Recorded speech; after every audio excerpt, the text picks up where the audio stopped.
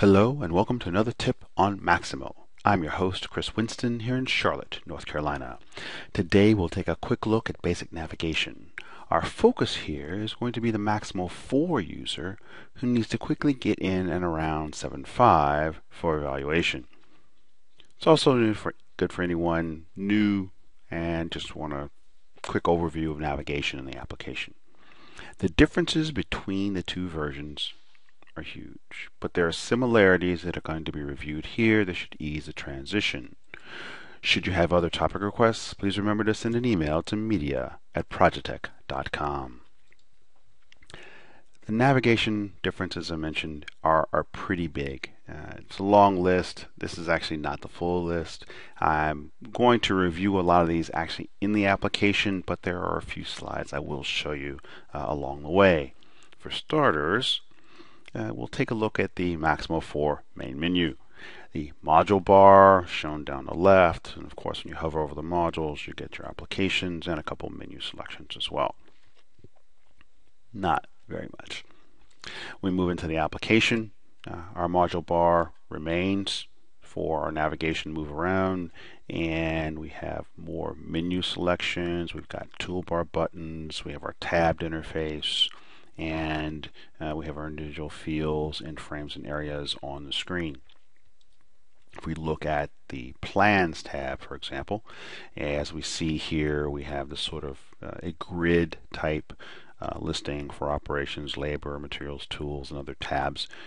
And the one thing I would tell you you do not have available to you in 7.5 is the Control T function, where you could go to one of these grid type subtabs, press Control T, get a list of the fields, which in some cases is very long. Double click on the field, then you would navigate to it. That's handled differently in 7.5, and I'll show you what that looks like in just a moment. If we look at actions really between version 4 and version 7 in general, the actions menu in version 4 was the most populous. It had the most actions, most things that you could actually do. And in version 7, the list just grew. And in fact, you'll have many of these, of course, which will cascade and give you additional options. Values, of course, changing depending on where you are, tab to tab, and the status, generally the status of the record you're looking at. Right-click functionality, which you had in version 4, for example, right-clicking on the equipment, which becomes, of course, the asset number in 7.5. You had a number of individual selections that you could do. What's this? The field type help is present, but the what's this option is gone. So again, a minor difference. You'll still be able to get to the information via Alt F1 over any field.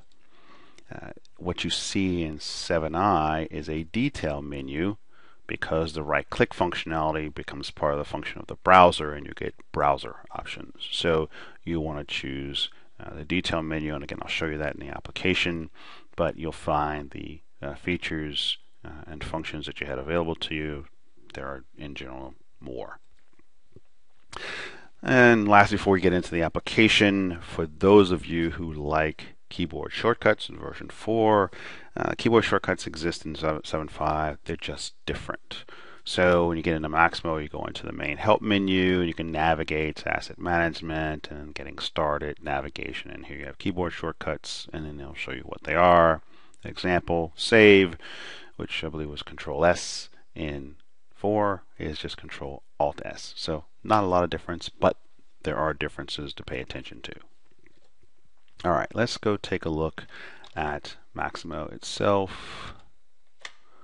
Start Center, let's see. And I didn't time out. So this is the new Maximo Start Center, essentially replacing the Maximo main menu. Of course, runs in a browser. Generally, you're looking at Internet Explorer or Firefox, although Firefox does not support direct print. The differences here is the Go-To menu.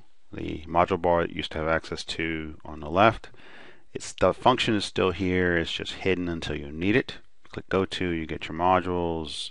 You hover over a module, you go to the applications, and your navigation will take place. So you still have the same function, again, just moved around a little bit.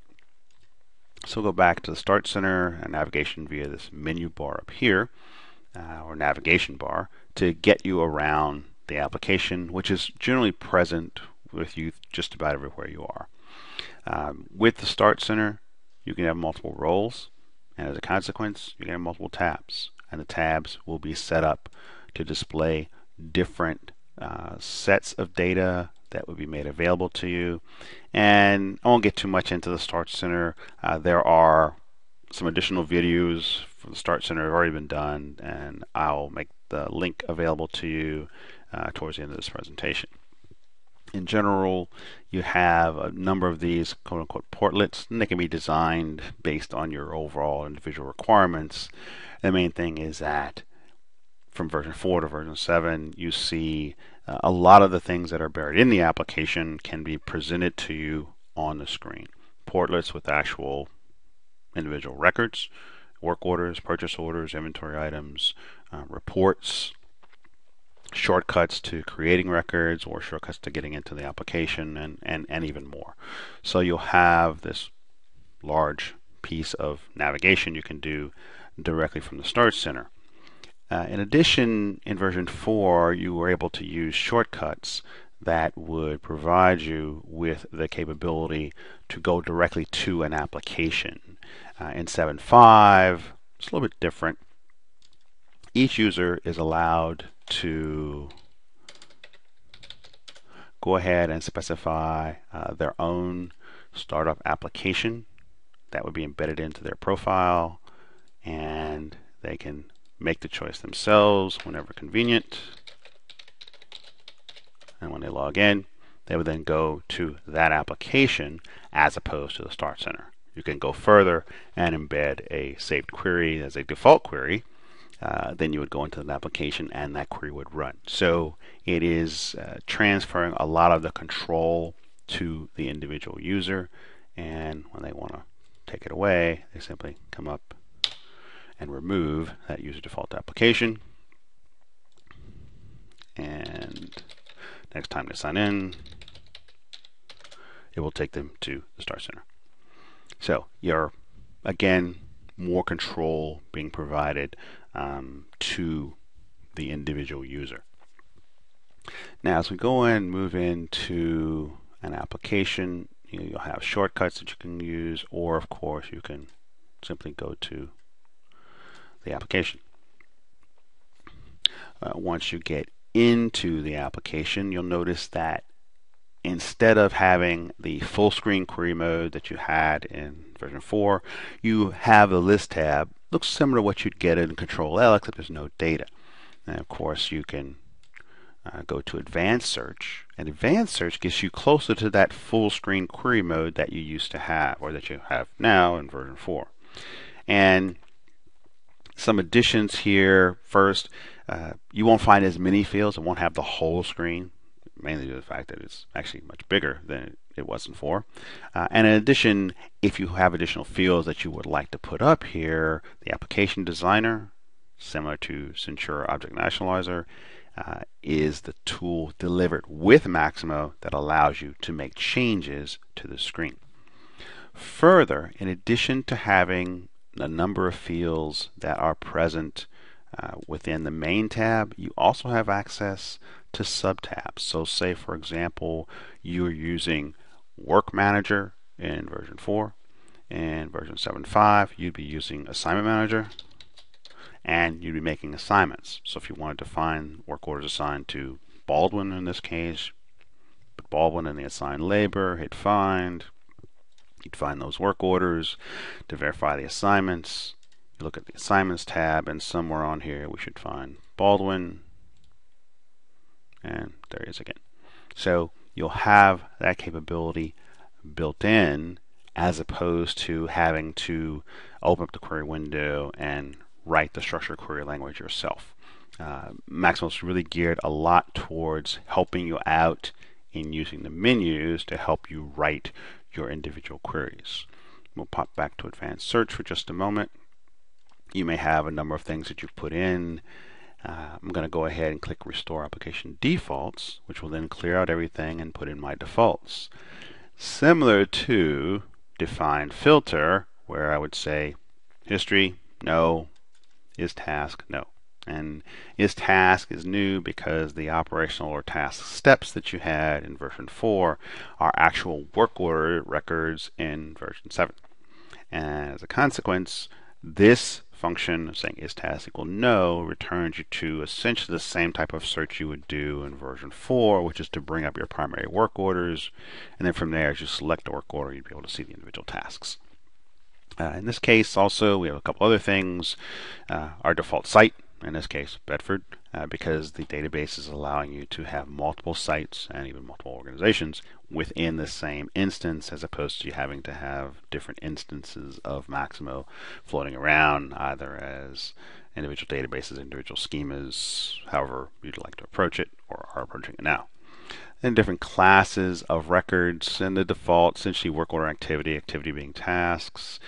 Those things will be set up and built in for you.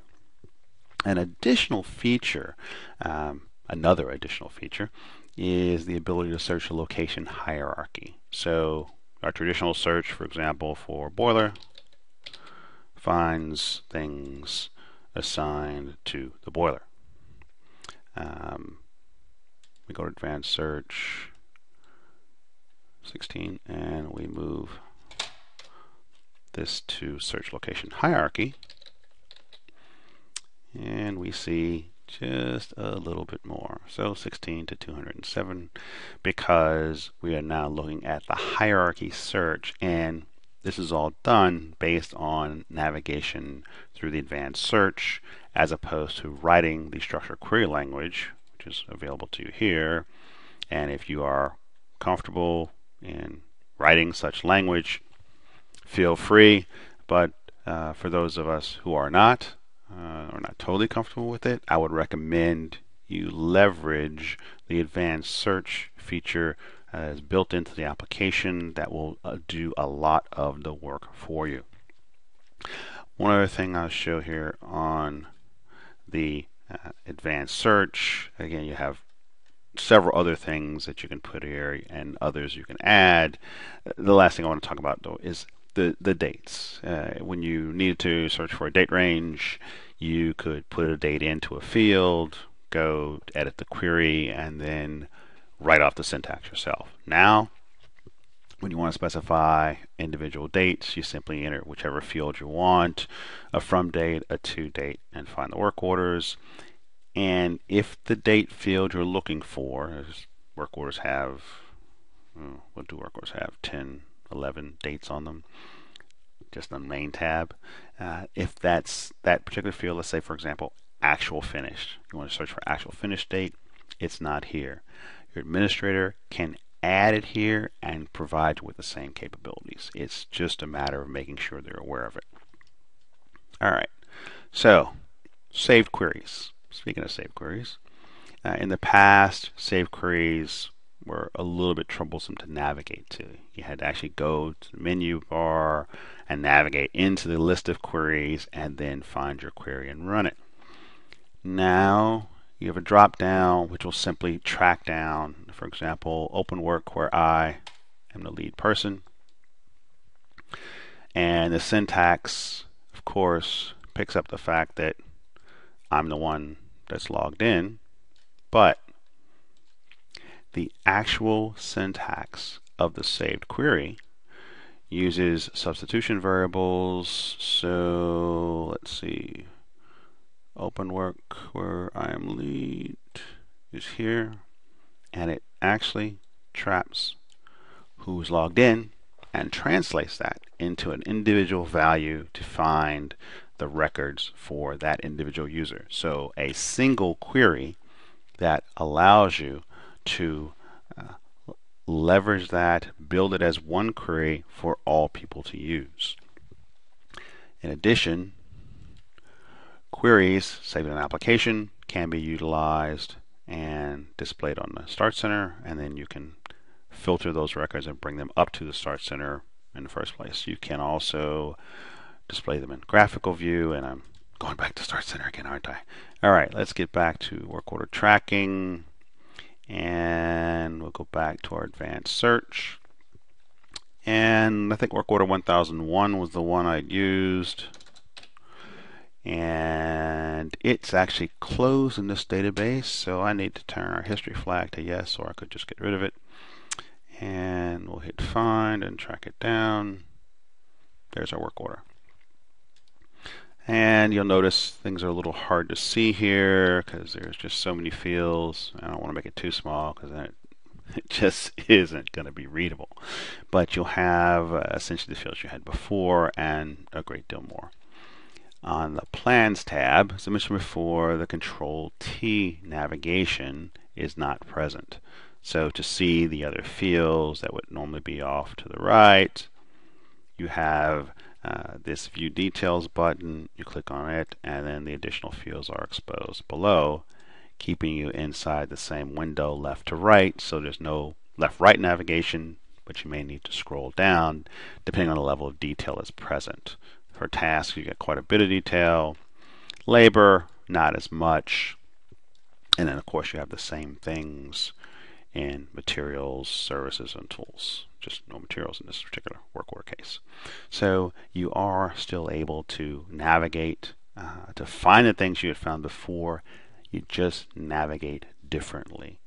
Child work orders are going to be available to you as well, again here on the Plans tab as well as in the Actuals. Your Select Actions, again available from the Select Action menu. And differences, of course, when you're on a List tab, you have fewer actions that are available to you. Back to the work order. The last thing I want to really look at is the detail menu. Again, right click is gone, so you'll see these chevrons. You hover, you get the tooltips as detail menu, and from there you have a number of things that are available to you. Select value for a list, open the drill down that goes ahead and allows you to take a look at the different systems that you may have and the different hierarchies that may be present, showing the path to the top. So effectively, the drill down you have in version 4 and a great deal more. In addition to that, you can here go to work details, for example, for this location, and you're actually able to see what else is assigned to that location: work orders, PMs, routes, collections. You have, again, a great deal more capability in this version via the detail menu, which is essentially the replacement for the right-click functionality.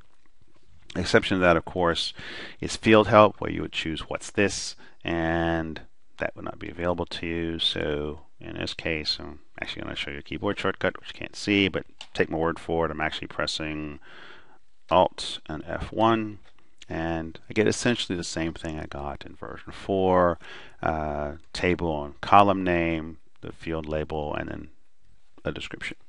So you should be able, with your version 4 knowledge, review this video, really get a better handle on and quickly get into version 7.5 and move around. And let's see, let's get us back, if I can. There we go.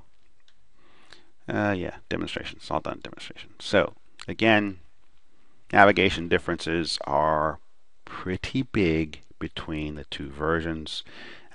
One thing I'd mention, I've included here a hyperlink to Start Center videos, which will take you much deeper into the individual portlets. There's even a report list portlet where you can actually take a report, pop it onto the Start Center, and then people will get to it in the Start Center. They can run it from the Start Center. They don't have to actually navigate to the application. Thing to keep in mind, of course, is that report must have parameters embedded, or at least prompts that will allow someone to enter, so you don't end up printing every record possible for that particular report. And with that, yeah, I think that's about it. So again, thanks for attending, for viewing this video, and just as a reminder, should you have any other topic requests, please send us an email, media@projetech.com. Thank you.